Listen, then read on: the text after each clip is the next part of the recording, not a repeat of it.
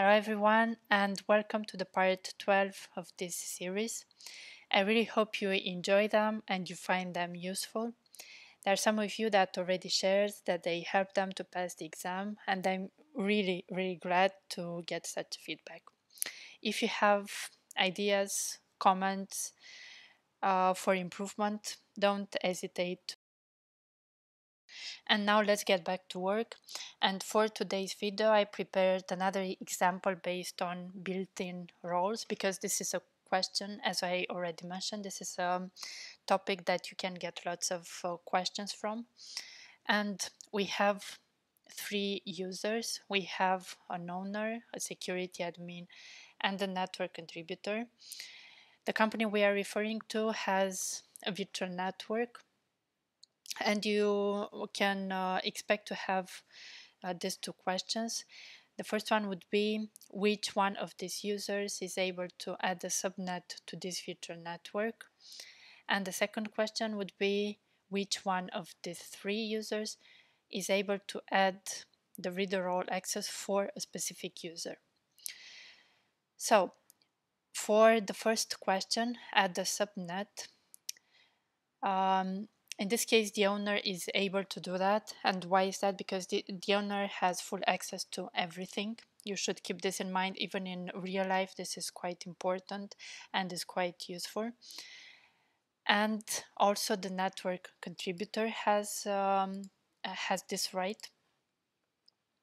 And you should keep in mind for network contributor, but we'll also go to the documentation in a minute so that you can see that more clearly. So the network contributor has access to manage virtual networks.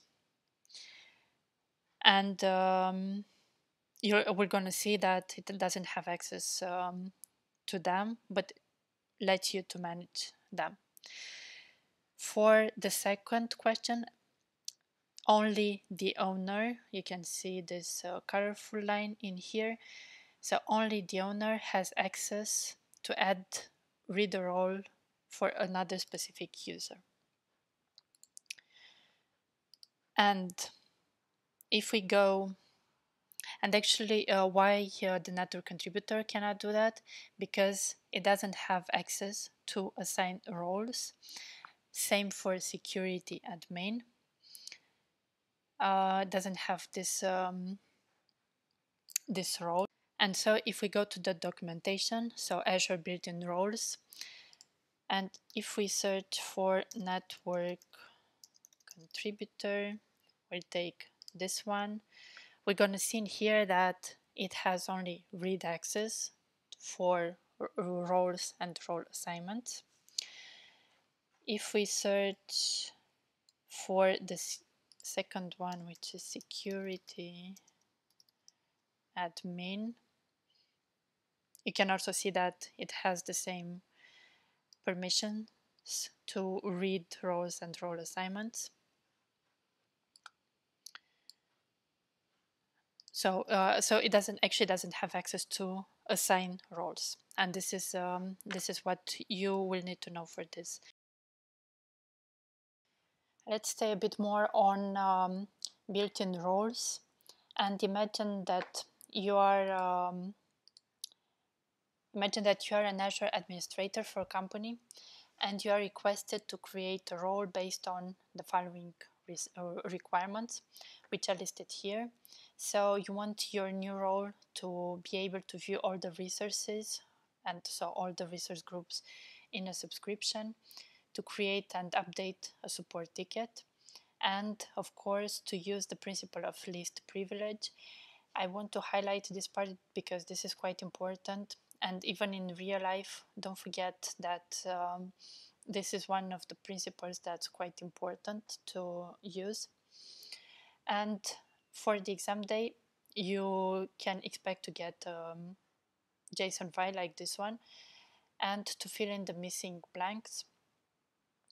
So as you can see in here, you are required to know what actions under permissions are needed in here.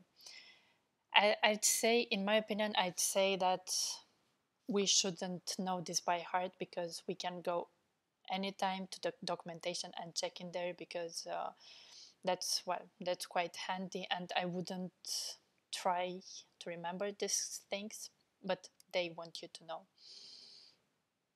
So if we think about the first missing slot, so actually if we see in here, view all the resources in the subscription, for this one we already have an action, which is this one, Microsoft Resources / subscriptions / resource groups read. So this part is already covered. Create and update a support ticket, and for that I already filled in the second missing part, which is Microsoft.support/ampersand.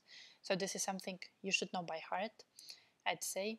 Of course, the answer is already in the requirement, but you are supposed to know that after that you have a slash and an ampersand.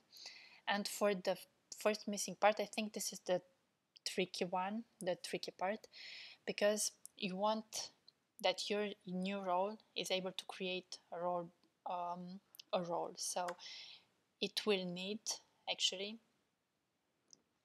to be able to read roles and role assignments. And that's why this is the part that is missing, Microsoft.authorization/ampersand/read.